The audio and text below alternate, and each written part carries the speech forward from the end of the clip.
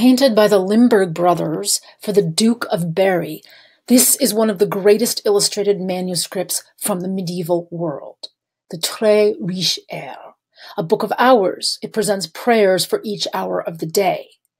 As an artwork made for the Duke of Berry, it also celebrates the luxuries and sophistication of court life. It is designed to delight, flatter, and amuse the patron. Life at the Duke's court is the subject of the secular scenes that portray the seasons. Zodiac signs at the top track the cycle of months. The ancient Greek deity Apollo rides his great chariot, carrying the sun across the sky. The Limburg brothers honor the Duke's passion for art.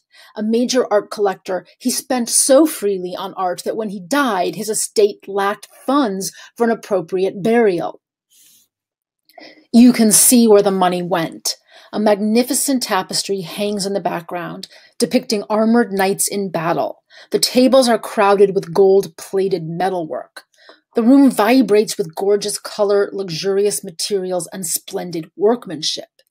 Equally appreciated in the ducal courts were sophisticated games and witty jokes.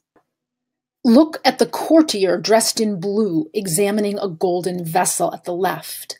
The vessel's round opening is positioned in line with the gold dagger that protrudes erect from his pelvis.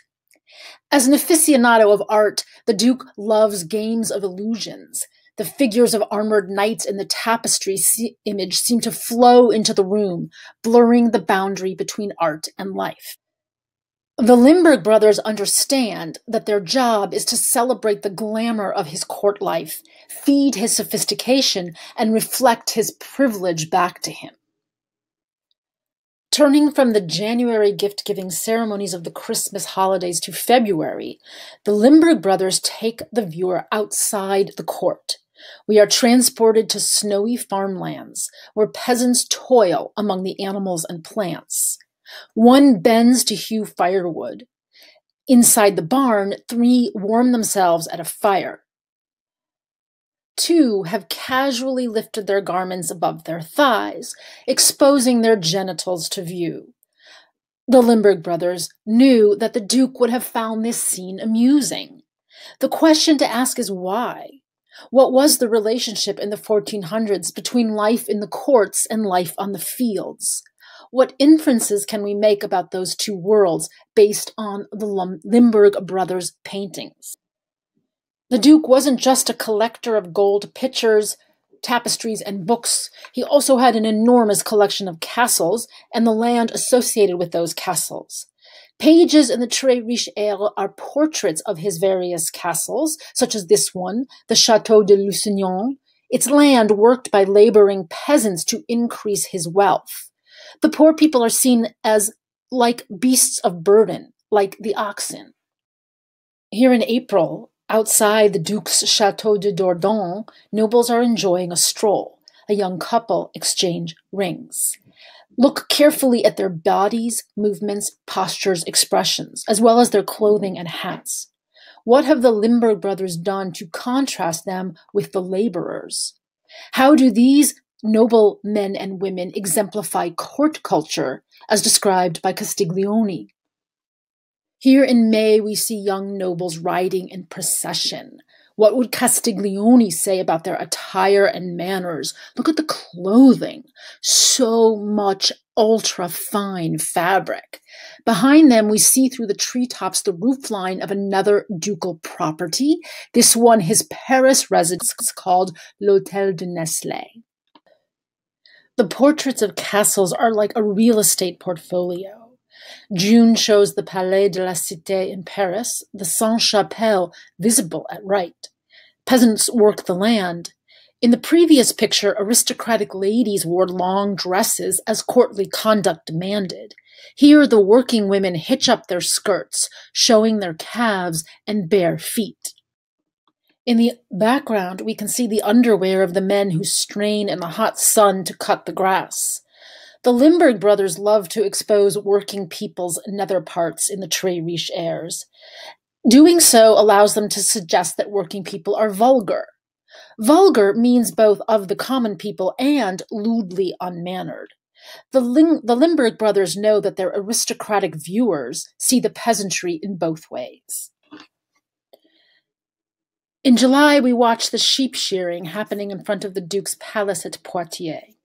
The Limburg brothers are so good at socially significant details that we can distinguish between the people doing the shearing and those doing the harder grunt work of cutting grass with sickles. Even among the peasantry, there is a subtle class difference depending on the kind of labor you do.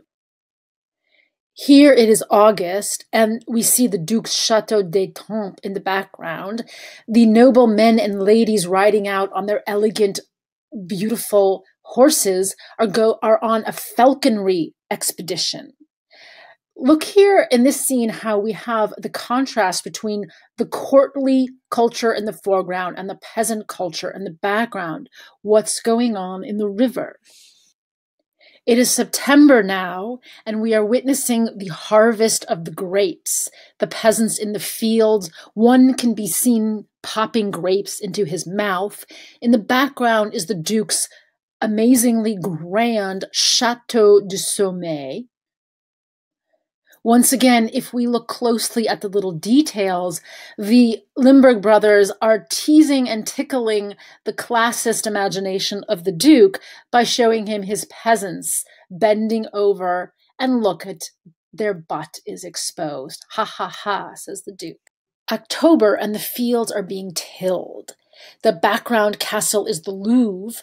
So this is, again, courtly life compared to peasant life. But we can also see this scene as a prime example of the growing interest in closely observing nature. Notice that the birds are specifically and accurately a species, and the granular texture of tilled soil is meticulously described.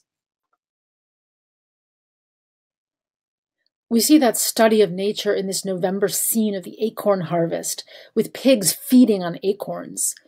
The artists use all of their virtuosity to describe the texture of the pig's hair, features of their anatomy, so different from a dog's anatomy, and to make every leaf on the oak trees seem true to life.